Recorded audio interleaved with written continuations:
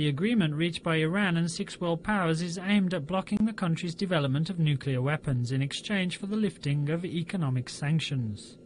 The deal plans to cap Iran's stockpile of nuclear fuel and to significantly reduce the number of centrifuges used to enrich uranium, as well as the amount of plutonium produced by an Iranian reactor. At the same time, access to Iran's nuclear sites for UN inspectors will be increased, also allowing them to visit military sites. The UN-imposed arms embargo against the country will remain in force for 5 years, while the restrictions on rocket technology exchange will be kept for 8 years.